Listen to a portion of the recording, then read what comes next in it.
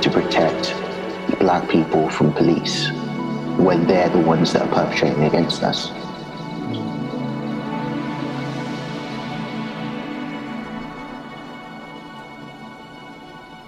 Sometimes it's our differences that give us things that are much more in common with each other. Sometimes it's our differences that where we can find more common similarity between one another rather than the thing that separates us.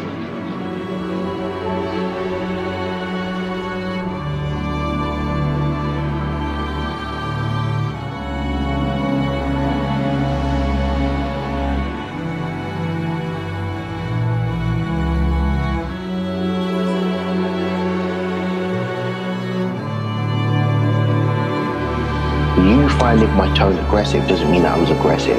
It's just how you've interpreted that. But however, you're the law. So I can't fight you on this. Because it's going to go very left for me. And I know for a fact that as a black man, I'm not going to win this argument.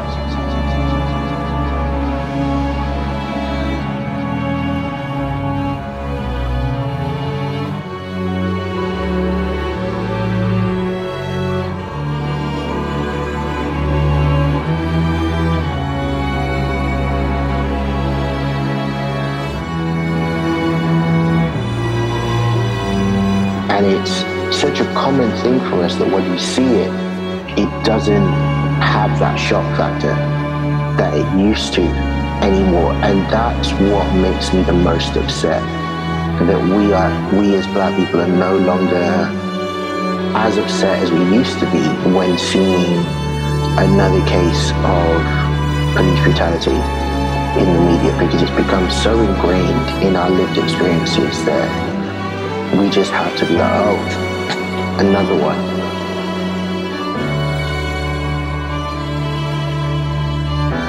I shouldn't feel guilt or shame for the idea that they have of me, because it's not the truth. I know who I am, and I know where I came from, and I know that once you get to know me, the idea of who I am to you in terms of in a negative way is going to change. It's just that you have this idea of who I was based off of the interactions that you've seen on TV or the media or other things, other times where you've interacted with other black men that maybe necessarily haven't gone so well. So you've painted this picture with the same brush of all of us.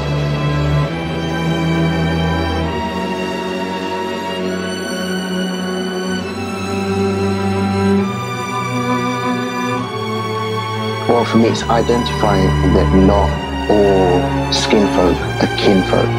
And that's something that I had to learn very rapidly and harshly last year.